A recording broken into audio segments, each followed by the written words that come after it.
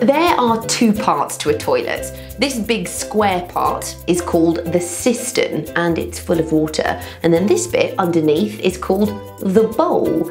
Have you ever wondered how your poo and wee disappear when you press this button? Well, to find out, we need to look deeper inside the toilet.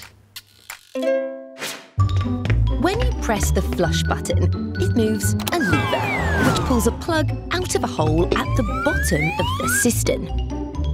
Fresh water flushes out of the cistern into the toilet bowl below. The water is so powerful that it pushes through the old water and your wee or poo out through the pipe at the bottom of the toilet bowl. When the water has left the cistern, air travels up the pipe.